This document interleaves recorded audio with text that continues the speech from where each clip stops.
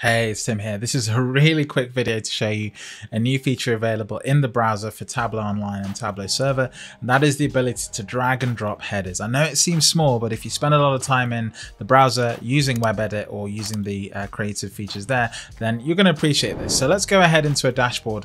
I'll click on the Superstore dashboard and I'll go to this product view because I know this has a table that I'm going to be able to use. Once it's loaded up, if you don't have the correct permissions, you won't see the option to edit here on the top right hand side. So I'm looking at this edit option right here. So if you can't see that, that means you don't have permissions to edit. And so ask for permissions to be able to edit or get the right license type in order to do that.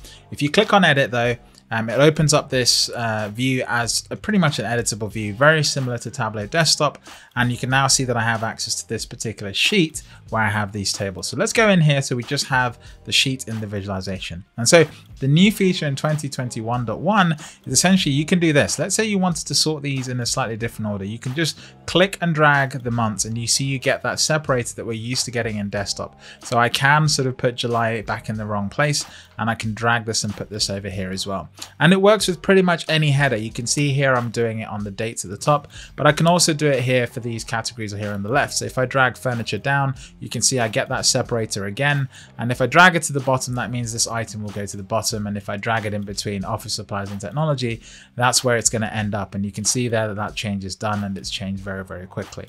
So yeah, that's it. There's not much new to that. It's a pretty small quality of life improvement, but each of these are things that you'd expect when you come from Tableau Desktop to the browser. And so whilst it might not seem like a big deal, each and every one of these increments means we're getting closer and closer to a world where you no longer need the desktop version and everything is working just as you'd expect in the browser.